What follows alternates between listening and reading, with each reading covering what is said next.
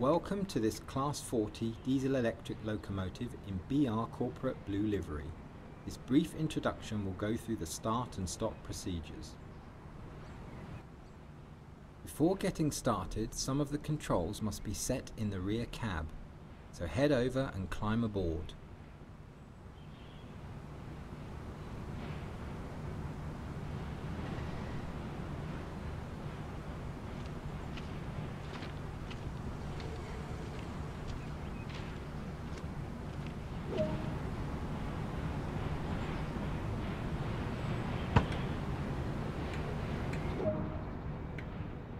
The locomotive taillights need to be turned on for safety.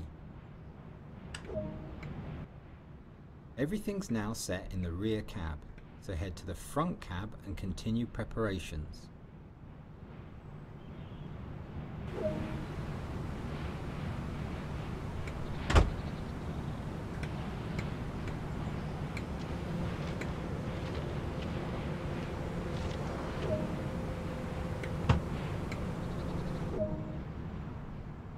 This locomotive is pulling vacuum-braked 12-ton vans. The brake selector switch needs to match this or the brakes will not release.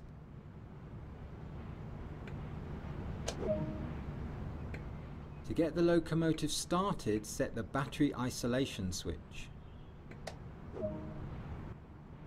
A lot of time will be spent in the driver's seat.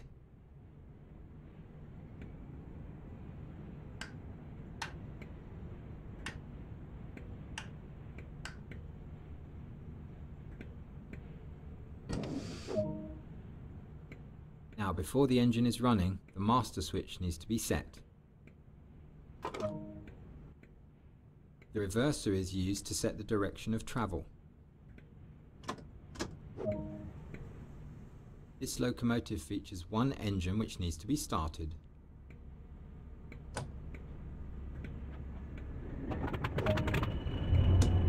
The locomotive brake will safely keep the locomotive stationary. The reverser is used to set the direction of travel. To allow the brakes to charge, we need to release the brakes from the shutdown position.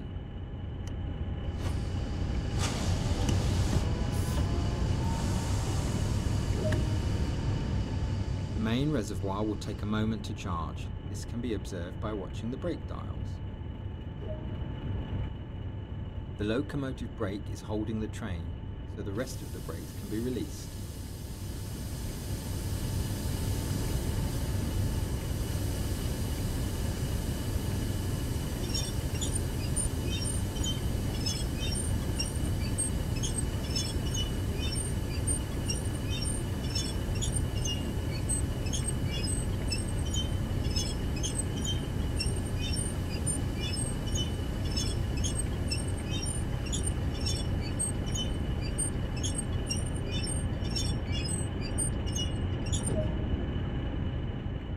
Increase the throttle to stop the locomotive from rolling back when the brakes are released.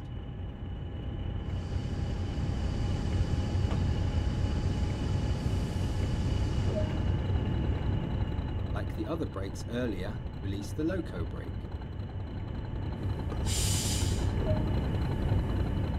Use the throttle to reach 15 miles per hour. Do not apply too much power too quickly.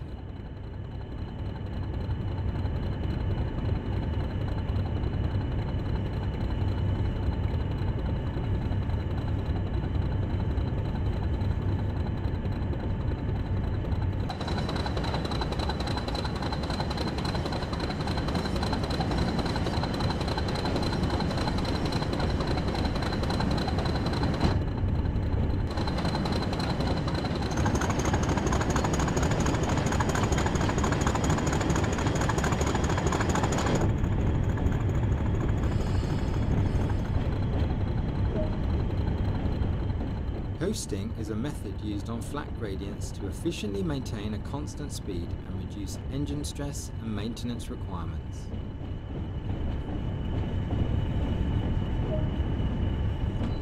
There's a short distance between here and the next stop, so be sure to manage the train and prevent overspeeding.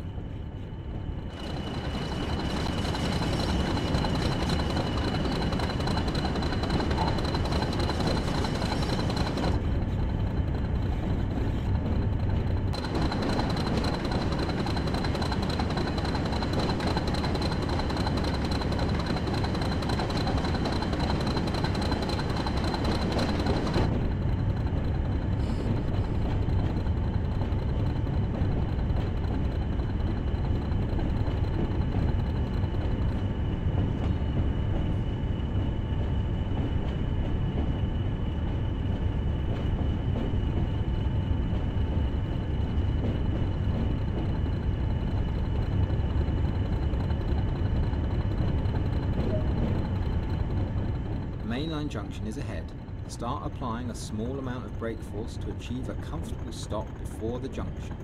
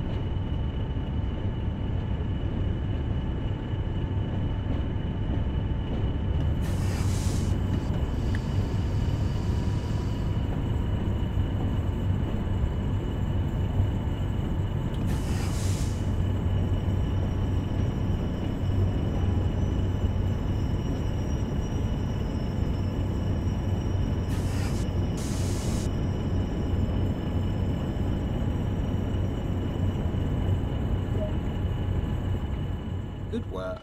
That concludes all the basics of this locomotive.